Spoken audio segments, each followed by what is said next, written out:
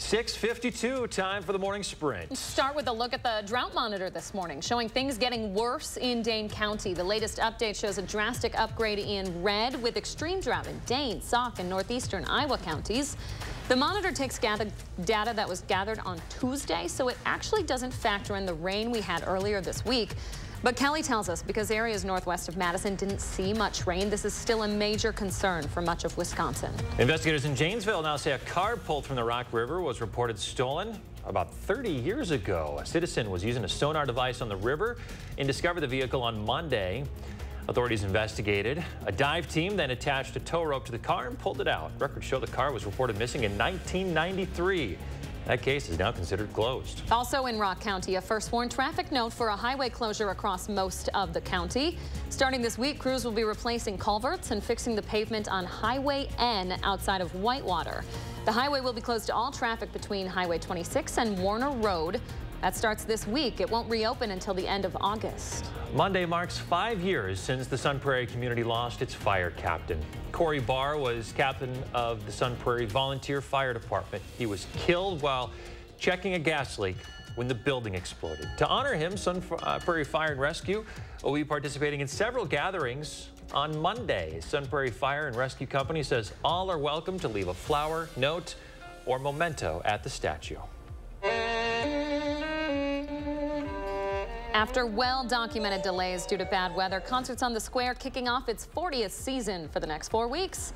Staff helping with the event say they haven't seen cancellations like this in their decades of being involved. Weather permitting, the show will go on Wednesday. The theme is Wisconsin celebrations. Well, heads up, if you are driving through Kenosha County today, State Patrol is going to be out checking for speeders using drones on I-94. The State Patrol says it's easy for law enforcement to spot speeders this way. And they announce these things in advance so drivers know to slow down. By the way, Dane County is also ramping up enforcements right now against speeders, drunk drivers, and seatbelt violators. Dane County public health officials say they will stop trying to collect fines from a dance studio they claim violated a health order during the pandemic.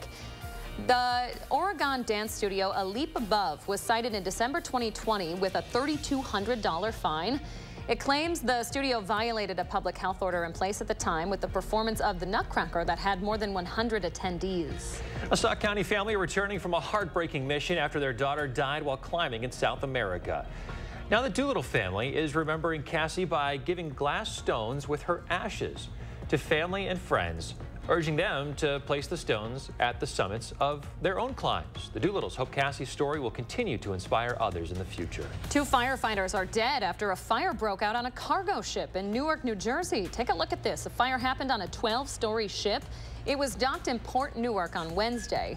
Officials say the fire started in 6 or 7 cars on board, then spread to other floors of the ship where the firefighters became trapped. 5 other firefighters were also injured. All right, good morning. 5 minutes away from 7 o'clock, watching a cluster of showers and storms moving across Nebraska, South Dakota, into western Iowa. That's the hope for some rain that'll be possibly moving into western Wisconsin going into the evening hours. It does have to fight some drier and cooler air that we have here currently. It's 59 in Madison, 46 in Lone Rock, 39 right now in Camp Douglas. Temperatures are going to be running a little bit below average this time of the year, but we'll see a lot of sunshine this morning. Some clouds spreading in during the afternoon hours, and we'll watch that chance of rain spreading into southwestern Wisconsin toward 5 o'clock. Madison area, about 7 to 8 o'clock. If it holds together, that'll be the time frame for getting some of that rain. Temperatures in the upper 70s today. Our first warn forecast in the weekend, just a slight chance of a shower or thunderstorm Saturday. Otherwise, generally dry this weekend. And we do have some chances of rain next week. Nothing real organized going through next Friday. All right, Kelly, thank you very much. Thanks for joining us, folks. Have a great Friday. We'll be back with another update in half an hour.